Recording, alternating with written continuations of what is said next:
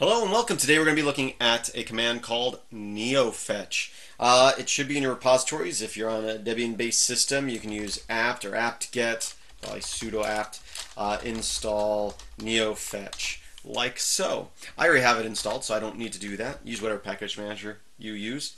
Once you have it installed, all you have to do is type in Neofetch, and it displays your distribution's logo in ASCII and information, your operating system, kernel version, uptime, packages, the shell you're using, your resolution, window manager, theme, terminal that you're using. So just a bunch of information about your system, which you can get through other processes, but this one looks kind of nice. And you might want to add this to like maybe your login screen when you SSH in, or when you start your shell, when you log in your machine. It might be nice to have this information nice displayed. I mean, you can get a lot of information through other commands like aname -a will give you your processor type and your distribution and your kernel version and date and stuff like that.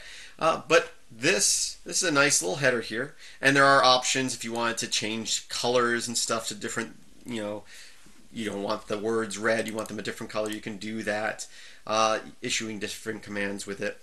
But I just thought I'd bring this to your attention. I heard about it a while ago, put it in my notes to talk to you guys about, and I know it's a short video, but I just thought I'd bring this to your attention. I hope that you find it useful. And it might be nice, like I said, especially when you're logging into servers. I like each of my servers to have a different welcome screen, and it might be nice to have something like this so that you know which machine you're logging into. That's it. I know this is a short one. I thank you for watching, and I hope that you have a great day.